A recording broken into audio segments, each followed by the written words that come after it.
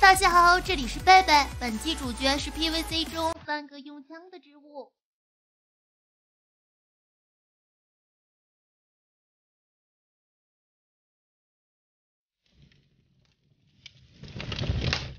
大家好，我是机枪16。那是一个风和日丽的早晨，我收到了一个邀请，说要我参加 PVZ 第1届枪王大赛。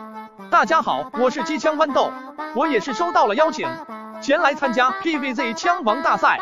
大家好，我是双枪松果，上期视频的出场费啥时候能结一下？像我这样低调的大师，淡出江湖就是为了不必要的战斗。像我这种尊贵的金卡，早就看淡了功名利禄。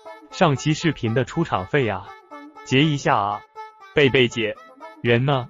但是一听说最终奖金有1个亿，我还觉得能力越大责任越大，我一定要为正义主持公道，所以我还是义不容辞的来到了这个赛场。什么1个亿不1个亿的，我真的不在乎，真的。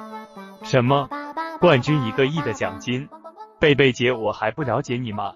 我肯定不会相信这种鬼话的。但是为了证明我是最强的，我也要坚持把比赛打下去。嘿嘿嘿，1个亿，赢了这场比赛，我就可以升职加薪，当上总经理，出任 CEO， 迎娶白富美，走上人生巅峰。想想还有点小激动。我也要证明，就算我不是最厉害的，但我也一定是最帅气的。这3个植物的花咋这么多呢？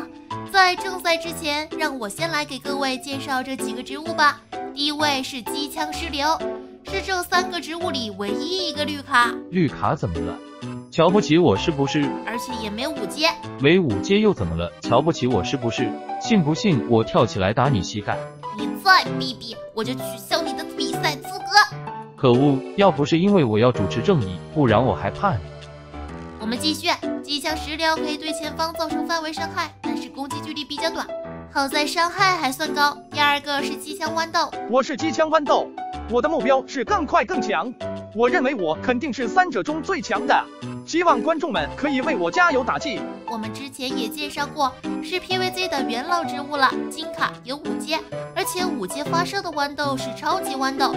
请问这个选手有没有什么想发表的意见呢？就那个破16也能叫机枪，简直是丢我们机枪的脸。要不是我不能打植物，不然我分分钟就把它吊起来打。看来这位选手非常的自信哈。那么我们介绍第3个植物吧，双枪松果。我的优势在于有几率发射秒杀僵尸的子弹，僵尸死亡之后我们还会追加子弹，而且我和他们俩相比，阳光消耗是最低的，低阳光追加输出，所以我算是个辅助输出，保3争2吧。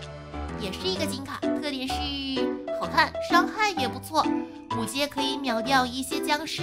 那么剩下的时间我们来一道开胃菜吧，暴打小鬼头。那么我宣布比赛开始。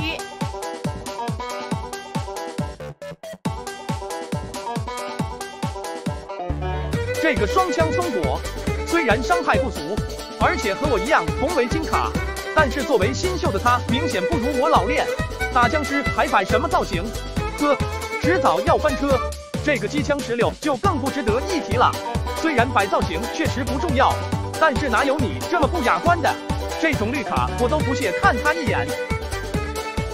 可以看到3个植物的表现都挺不错的，没有出现被吃掉的植物，肯定是因为小鬼头太容易被打败了。虽然和你们打成了平手，但是我的田鼠是最完整的，所以在接下来的比拼中，我还是有很大的信心拿下冠军。这期视频我们介绍完了3位选手，而且进行了最简单的一场比拼，到底谁才是真正的枪王呢？让我们持续关注吧。